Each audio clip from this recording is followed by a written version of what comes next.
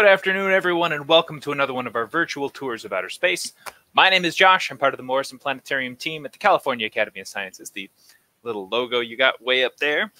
But we are here to do a very special program, one that normally we would try and do later in the day, around 4:30 in our planetarium, but this is not happening in our planetarium. You can see this is my house. I'm sending from my house to your home, where we are doing a virtual tour of outer space. So Judy and anyone else who has time, please, thank you so much for letting us know where you are tuning in from. It's always fun for me to comb back through the comments and see where folks are seeing this presentation from. And for those of you who are watching from other time zones, whatever time it happens to be, we are so thankful for you tuning in. But this is a show that will be recorded. If you're watching it on the recording, hello as well. And if this is a show that you think, wow, that looked kind of fun, I bet I could do a better job piloting than Josh, I won't be offended. We have a product called OpenSpace, which is the software I'll be using, and it's one you can download and make this exact same tour happen for yourself. Just check it out. So if you want to check out the OpenSpaceProject.com, that is a great place to go. You can download and you can enjoy this same kind of live flight through the solar system and beyond in an active computer environment. So with that, let's head over to OpenSpace. Again, there you go. You can see the window. It's hard with this backwards camera. But we are looking at our own neighbor in space, the moon, and one that actually has a shared history with our own planet Earth. Once upon a time, we think that Earth and the moon were part of the same giant debris field, and we formed and the moon formed from that cloud. Now, when we look at the moon, it can be kind of a tough story to believe. Looking at the moon, often people say it looks nothing like Earth. How could we even begin to suspect that these two things have a shared history? Well, the devil's in the details. The exact reason we think that is because of specimens that have been returned to Earth from the moon. We've gathered up moon rocks, brought them back to Earth, examined them under close inspection, chemically analyzed them, and discovered that the ratios of elements, the specific amounts of specific elements, by comparing them to each other, tells us that the moon has very similar composition to Earth. And given geological principles, the way we say that one rock is related to another is by matching these different ratios. We can say very confidently that Earth rock and moon rock have an awful lot in common. We likely formed from the same object. Okay, so when we're talking about this analysis, the understanding of the moon, this was possible because we brought specimens back.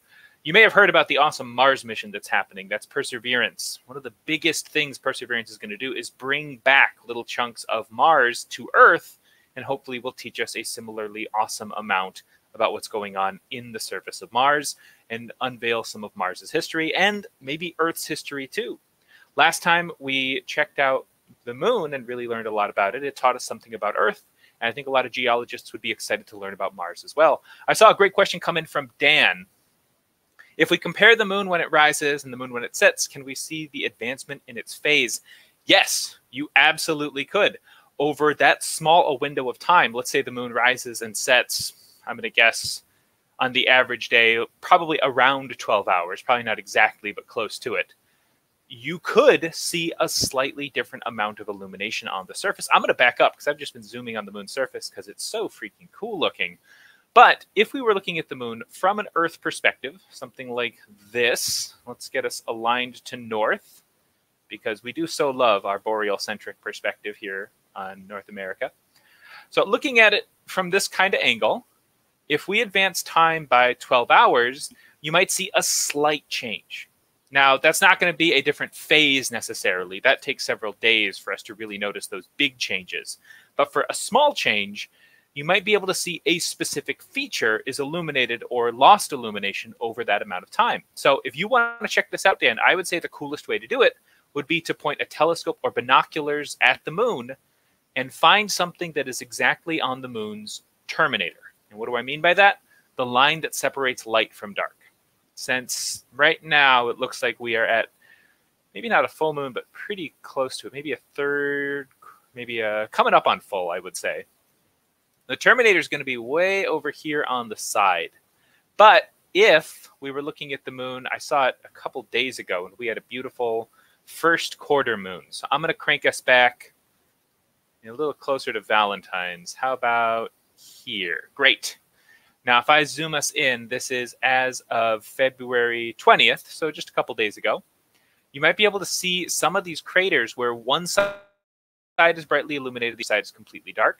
That's what you want to look for. If you can spot a feature on the moon where it's just partially illuminated, then that will be your telltale sign, and that will change over that few hours of time from the moon rising to the moon setting.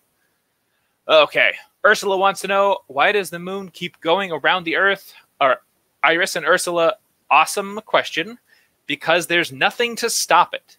In space, if something is moving, it has to have something stop it from moving, or else it will just keep moving.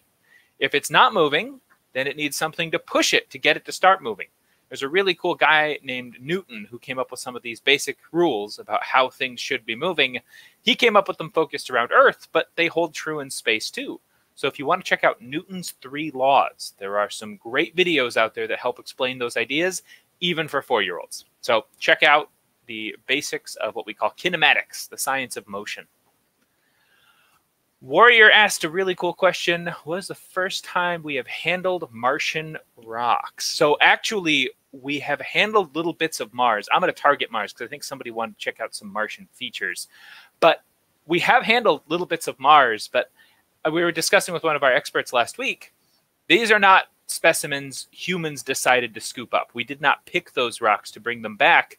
They're what the universe offered up to us. And I mean by that is, once upon a time, long time ago, imagine some giant asteroid comes slamming into the surface of Mars.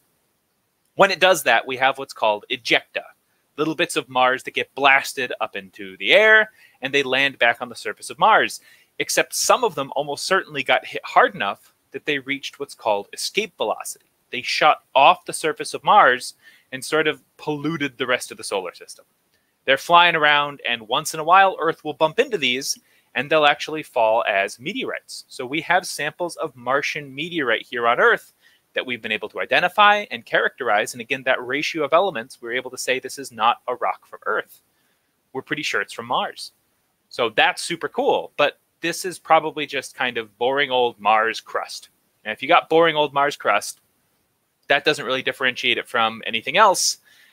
There could be awesome special rocks on Mars that really tell us a ton about the history, but you'd need to carefully select those, not just grab a rock at random. So when we send our spacecraft to Mars, that really is the focus, not to just get a random scoop. Maybe a lot of random scoops could teach you something, but you really want to make sure that you're getting rock from special sites that really help us understand the context and planet that is Mars.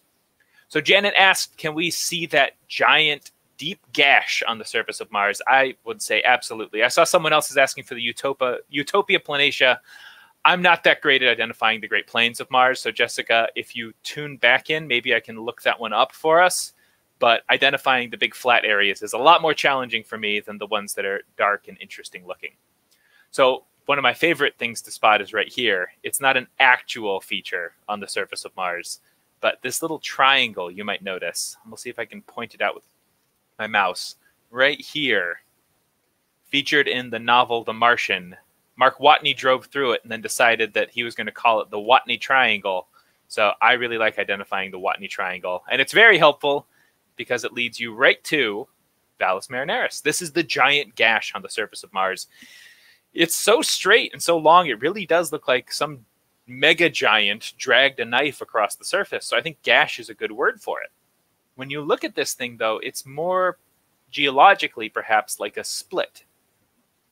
If you are familiar with clay or ceramics, when something's hardening, if it has a little tiny crack in it, as the surface hardens and dries out, it can sometimes pull apart a little bit. And I think that's kind of a maybe mediocre analogy for what's going on here. When we look at this surface feature, we are seeing where the surface split long ago. We think maybe in the process of forming continental plates, sort of the crust, the tectonic plates, I should say, that we enjoy here on planet Earth, but on Mars, they never quite completed. Now, because of that, we just have this giant feature across the surface. If we check it out, you can see just how massive this thing is. In the TV show The Expanse, there are people who live on the sides of Valles Marineris. I think that sounds so cool. But just look at the surface of Mars from Valles Marineris. This is such a beautiful, special thing. And we really do have amazing high-resolution imagery of it. what we're seeing here is the kind of foggy sheen of that thin Martian atmosphere. So I'm going to peel that atmosphere away using one of my cool buttons. And that should give us, let's see, I think I can just go to atmosphere.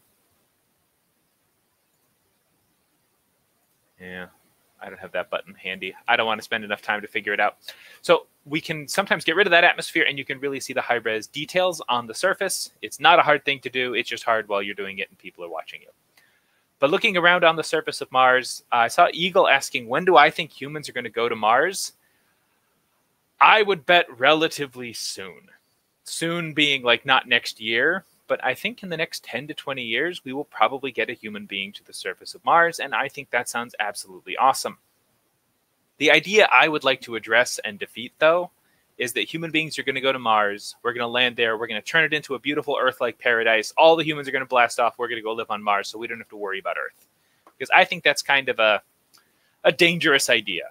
Earth is a very special planet. It is the most Earth-like planet human beings have ever discovered, ever, and probably will likely ever discover because, heck, it's Earth. It's an important spot for us to take care of, and as much as I am excited about the possibility of humans becoming a multi-planet species, we can never forget where we came from. Earth is something really wonderful, really special, and I think astronomers around the globe would agree it is the most wonderful planet we've got, and one we should definitely be studying as much as possible to understand and care for as much as we can. Angela and Thomas want to go see Olympus Mons before I fly away from Mars. I think that sounds like a lovely idea. Let me get us back down towards the surface, and we can start moving in that direction. Right over here, we're going to start to see some big bumps on Mars. And those big bumps are the volcanoes of the Tharsis Plain. So even though I would have a hard time identifying Utopia Planatia, this is an easy one to spot because it's got giant, dark, bumpy things on it. So what we're seeing is dark is not actually dark. What we're seeing are the shadows of these mega mountains cast onto the surface of Mars in what is known as an exceptionally cool thing. So let's change our time a little bit. I'm going to go forward in time a couple hours. And you can see now that those are not giant dark spots. Those are mountains. And if we go over here, these three mountains are huge, to be sure, but they are dwarfed by this gigantic mountain. That's Olympus Mons. Okay, so when we dive down onto here, you can see some pretty exceptional details. This thing is so tall, it actually pokes out of the majority of Mars's atmosphere, giving me one of my absolute favorite pieces of trivia.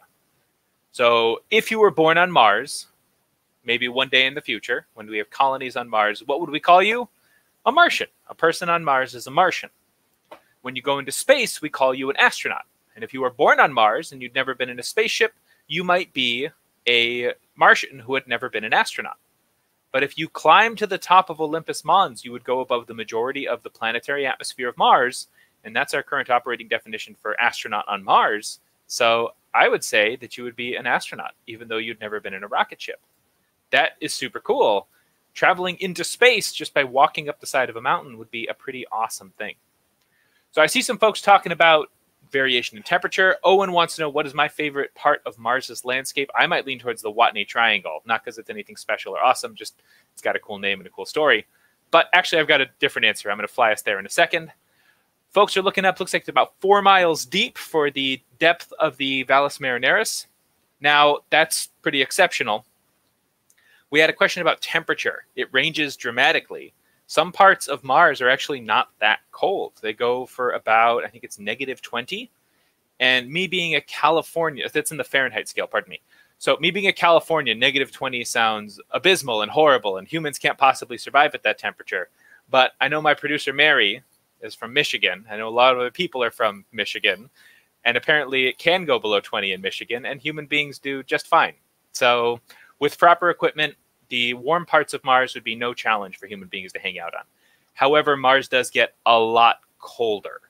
So it does dive down significantly below freezing on the chilly parts of Mars. So I think that goes down to about, if I recall correctly, it was about -20 on the Celsius scale, which is a funny thing that it goes from -20 Fahrenheit to -20 Celsius, which is just a fun bit of trivia.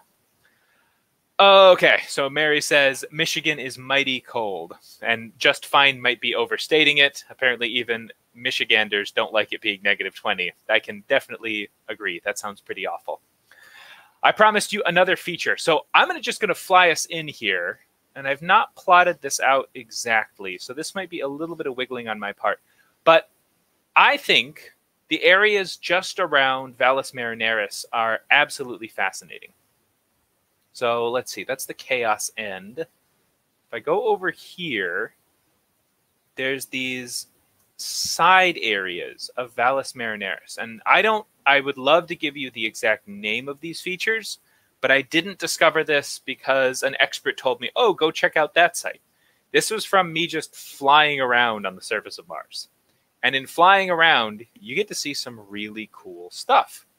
So I just loaded up our CTX, which should take a moment to come in, but these are strips of ultra high resolution images on the surface of Mars. And when they come in, there you go. It kind of looks like someone painted all these different regions. Well, if you dive in now, you get to see this amazing stuff all around the edges of Valles Marineris. And way down in some of these, you can see sand dunes, or at least things that look like sand dunes, that have all sorts of wonderful winding shapes. I don't think these are necessarily water features. They're probably more like wind features. But just seeing these weird sand dune shapes all over on the surface of another planet strikes me as something really wonderful and really special. So I would encourage all of you, if you think this kind of thing is cool, by all means, download OpenSpace, fly around, and discover something that you've never seen described someplace else, and then go look it up if you feel like it, or else embrace the mystery and really enjoy the fact that we're looking at stuff on another planet, and that's really cool. So over here, I'm seeing more cracks than sand dunes. Like I said, this is something I can sometimes spot, but it's a little bit of a hit and miss, almost literally. I see some folks phoning in from Newfoundland and Wisconsin, and apparently Californians just really should not leave California because we'll turn into popsicles if we travel too far away. I can accept that. We have a pretty nice state here, and oh boy, many of us are not well adapted for climates outside it. But speaking of climates well far away from California and even planet Earth, if there's another spot in the solar system that you think would be cool to check out, by all means throw it in the chat. I would be happy to take suggestions. We've spent a lot of time on Mars and the moon, so I think Saturn sounds like a wonderful trip. Let's head out to Saturn. Thank you for the suggestion, Eagle. Okay, so we are taking a very fast trip to Saturn. Getting out to Mars on a manned spacecraft is likely going to take at least 6 months. Going out to Saturn, closer to about 7 years. Now, that's a pretty fast rocket, too. Likely it would take longer if we were going at human-safe speeds. Why can't we launch humans at the fastest possible speed? Humans don't like it. It would interfere with our metabolic processes, and if we go fast enough, could maybe interfere with our general health. Just not good. So, folks want to check out, Hannah and Layla want to see the rings of Saturn. Jessica wants to see those rings, too. Great ideas. Those rings are beautiful. And I would say if you are unsatisfied with this beautiful depiction we have in OpenSpace and you really want to see them for yourselves, this is something you can spot with a medium-sized telescope. Maybe not a little tiny, like 4-inch telescope laying around in your garage. But if you have a telescope that you know pretty well, or maybe a neighbor or friend who has one, borrow it for the recommended amount of time to make sure you're not going to catch COVID from it. But then point it at Saturn, and you should be able to see some of these really cool ring features. And if you want to find out what planets are visible in the sky, where to look, and when to see them, check out our broadcast tomorrow at 1:30 on Facebook for Morrison Planetarium, and you can actually check out with Bing Kwok, our assistant director to the stars, a really cool virtual tour of the night sky, where he's going to tell you all about the cool things that are happening in the sky above us, including where you might be able to spot a planet. Okay, so we wanted to see those rings, and I think this is the coolest view. So I'm going to see if I can get this trick shot lined up. Check it out. So if I go in to the equatorial region of Saturn, which is this middle light zone right here, and I get us lined up just right. These are hard things to do in OpenSpace. Oh, you got a preview. I messed it up. Let's try this. Okay, so if I fly right back, you get a shot directly over the rings. I think that is such a cool look for Saturn. You can see just how impossibly thin those rings are. Some estimates put the thinnest regions as about 1 kilometer. That's really thin for something that would stretch from Earth to the moon. Some people say it's a little bit thicker than that. Many of the particles we've seen individually are probably about the size of a house or smaller, but we estimate there are ones down to the size of like a bread box or an old computer monitor, down to much smaller things. So there's no, I don't think, smaller size limit for particles in the rings of Saturn, because anytime you have two medium-sized ones bash into each other, it's probably going to make a lot of teeny tiny particles. Now, those particles might have issues being pushed around by the sun at those radii, the size of the particle itself, but I think there are still many tiny particles flying around the rings of Saturn. They are so reflective because they are made of ice, by and large. There are maybe some stone particles in there, but the vast majority should be ice, and that gives them that wonderful reflective quality to the point where they often are thought to be like glowing when you first look at them through a telescope, but really what you're seeing is sunlight bouncing off the rings of Saturn. But here's a cool idea. When you are seeing light from the rings of Saturn that originated at the sun, think about the geometry of that. The light from the sun had to travel through space for about an hour to hit the rings of Saturn. And then it had to take slightly less than an hour for it to bounce off those rings and come back to your eyeballs. So if you work that out, the light you're seeing left the sun like an hour and a half, maybe an hour and 3/4 ago, depending on the alignment from Earth, the sun, and Saturn. But that light's pretty old by the time it gets to your eyeball. And I think that is super cool.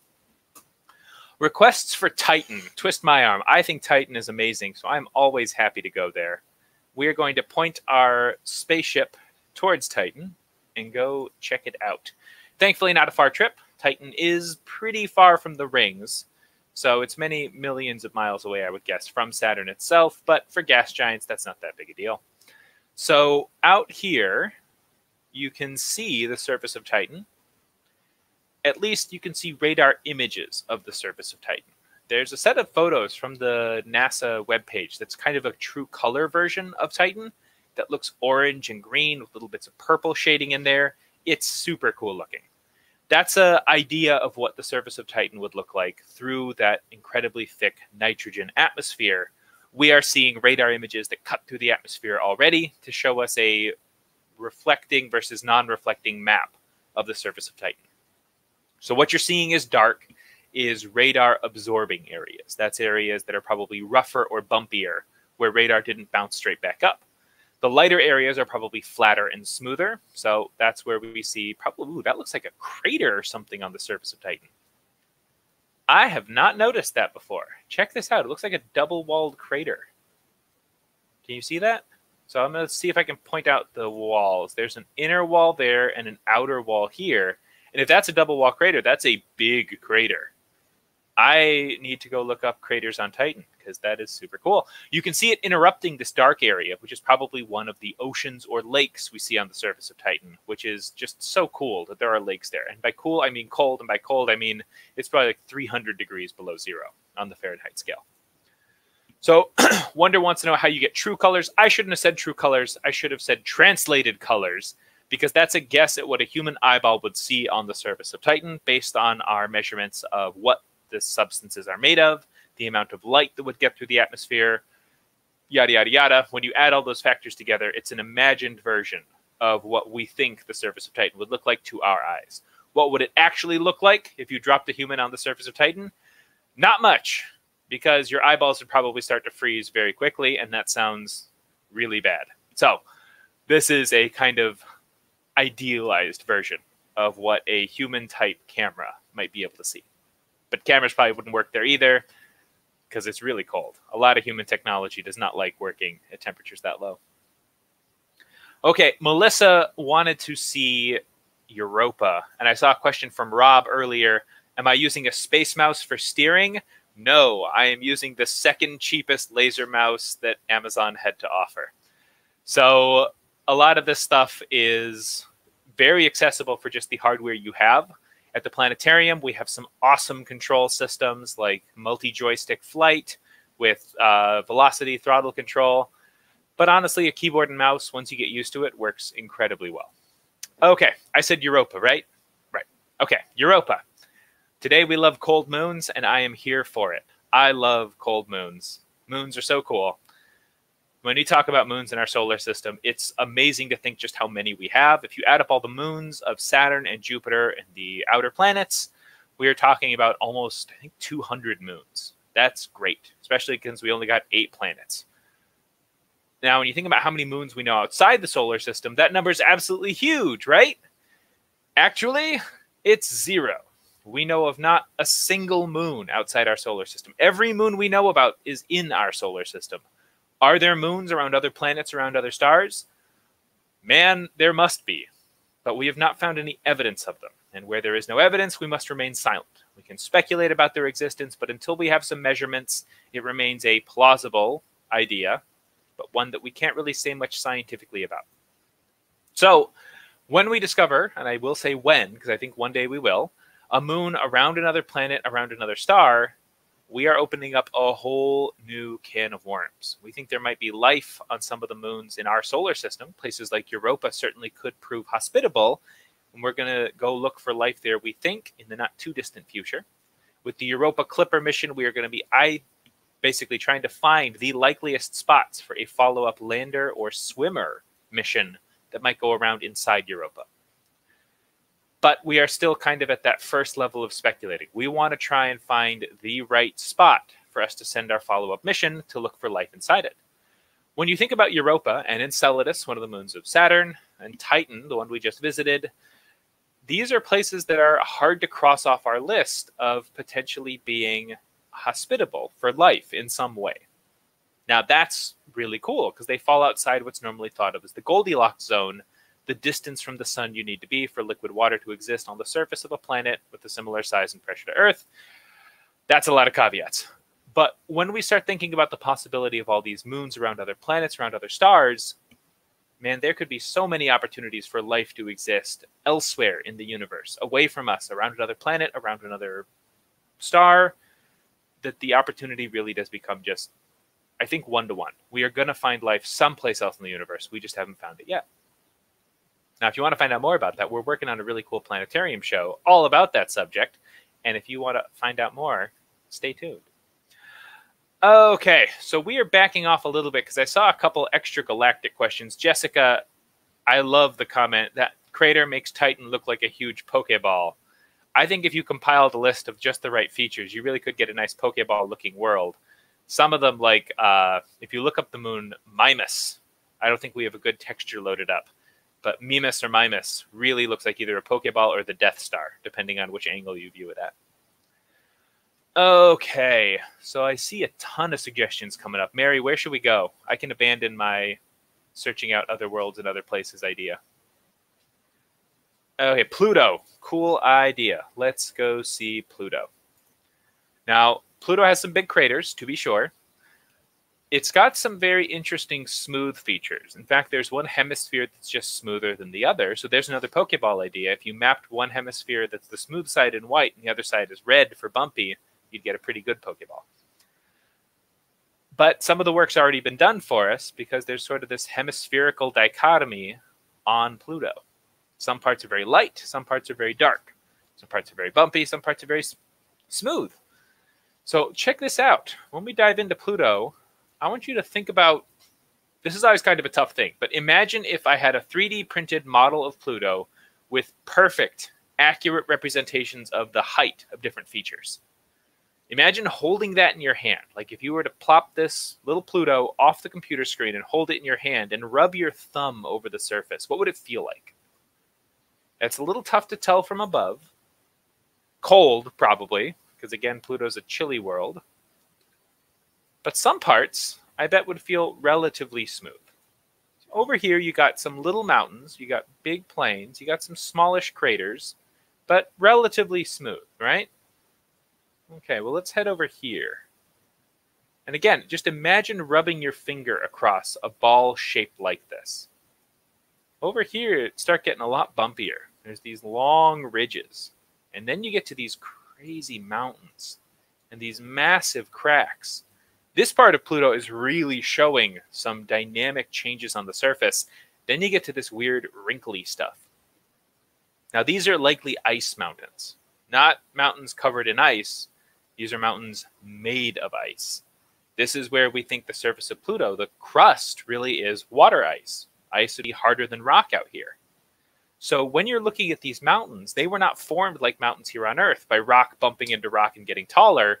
These are mountains that are being carved out by the sun through a process we call sublimation. When light from the sun hits them, it energizes the particles turn to gas and escape, and that, we think, contributes to the atmosphere of Pluto as well. So this would be the super bumpy stuff, but I'm going to fly this way. Now, again, just that thumb idea. Imagine rubbing your finger over this part of the surface of Pluto. It would be impossibly smooth, like glass-like smooth. There's almost no change on the surface. This is that nitrogen glacier on the surface of Pluto. So what we're breathing is mostly nitrogen, the air of planet Earth. On Pluto, it is so chilly that the nitrogen is effectively frozen into that mush. It makes that very smooth, featureless region. So Pluto is amazing. I could spend way too long talking about it, but I think I have used up all of our time. It is 5:01 in the California time zone, so I'm going to take us back towards planet Earth. But I would like to thank all of you for tuning in. We've had a wonderfully active chat, and to me, that is always just the coolest thing.